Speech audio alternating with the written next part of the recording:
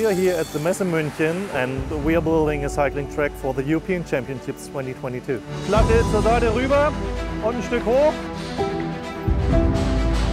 For the entire cycling track we are using about 110 tons of timber. We are using spruce and fir for the under construction, only spruce for the surface. It is assembled with roughly 60,000 screws in total and 1,500 bolts. We are here with 20 people working on the track, erecting, building, chiseling, grinding, sawing, drilling and screwing.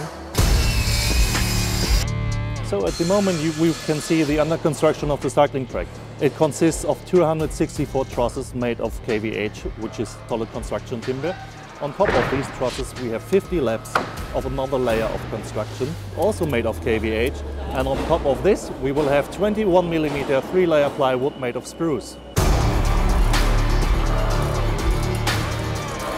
After the successful Tenera, it took about 1 year of planning and preparations. The biggest task was to get the material on time onto the building site. As we are on the Messe München, we only have a small time slot to erect everything, which only gave us 2 weeks to do this. But we are at the moment ahead of our schedule, so everything runs smooth and very well so far.